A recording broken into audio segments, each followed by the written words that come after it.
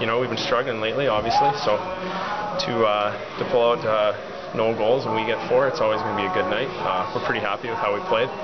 Kept their chances and shots down, so it's a good night. Lindy talked about energy and emotion coming into this game. That's pretty much what we saw tonight.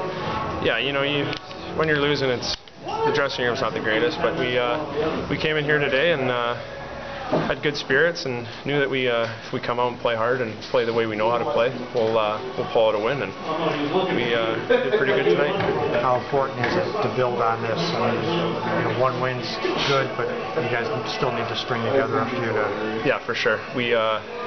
One's always nice, but you know, we just need to play the same way every night, and Lindy's put together a pretty good system, so we play the way we can, and hopefully we can go on a streak here. Confidence is kind of a fragile thing sometimes, and when you're going through those losing streaks, it can wane a little bit. Is this a good game for the confidence of the team? Yeah, it's huge.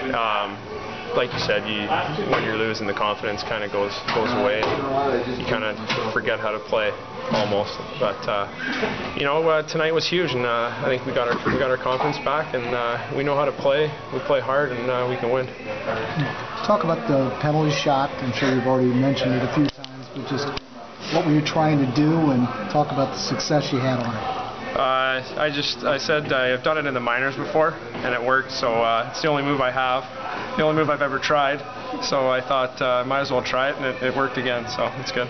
So your brother didn't teach you that move? He came down across the bench and gave me a tap and said, "You're welcome, I taught you that one," but no, he didn't teach me that one. He definitely taught me a lot, but not that one. Okay.